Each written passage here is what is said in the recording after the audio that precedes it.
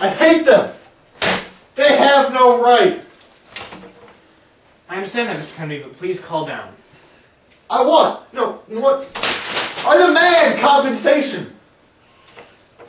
Please, Mr. Kennedy, take a seat. I understand this perfectly, but what kind of compensation are you looking for? No less than $30 million. Well, that's a perfectly reasonable claim, Mr. Kennedy. But the only caveat is that I'm not quite sure that the court knows what exactly you want compensation for. They had no right to bring me into this life, which has been filled with nothing but pain and misery. I completely agree with you, Mr. Kennedy. You never asked to be born. What they did, while it is precedented, it was completely uncalled for and undeserved. Furthermore, it constitutes a direct assault on your rights as an American citizen and as a human being. Thank you! Everyone thought I was crazy.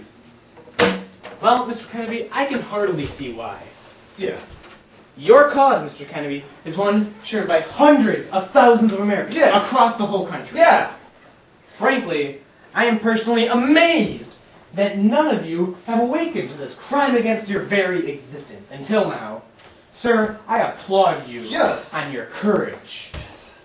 The very courage required to stand up against the cruel injustice committed on you by your parents. Namely, them forcing your birth upon you. Yeah. And his father probably forced it on his mother, too. And furthermore, Mr. Kennedy, the American Declaration of Independence clearly gives you, an American citizen, the right to life, liberty, and the pursuit of happiness. You're right. Don't interrupt me, Mr. Kennedy. I am on a roll. Mr. Kennedy, Thomas Jefferson wrote these words over 200 years ago, and I am saying them now.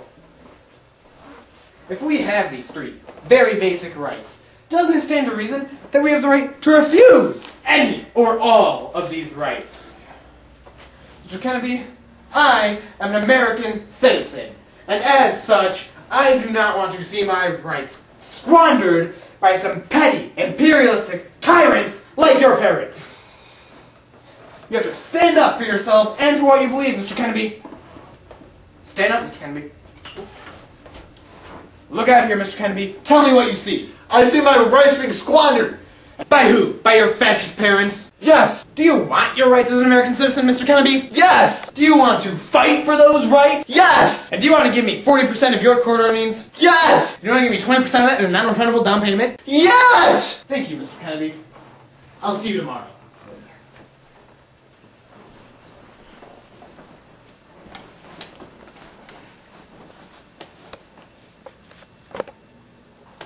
I will see you in court, Mr. Kennedy.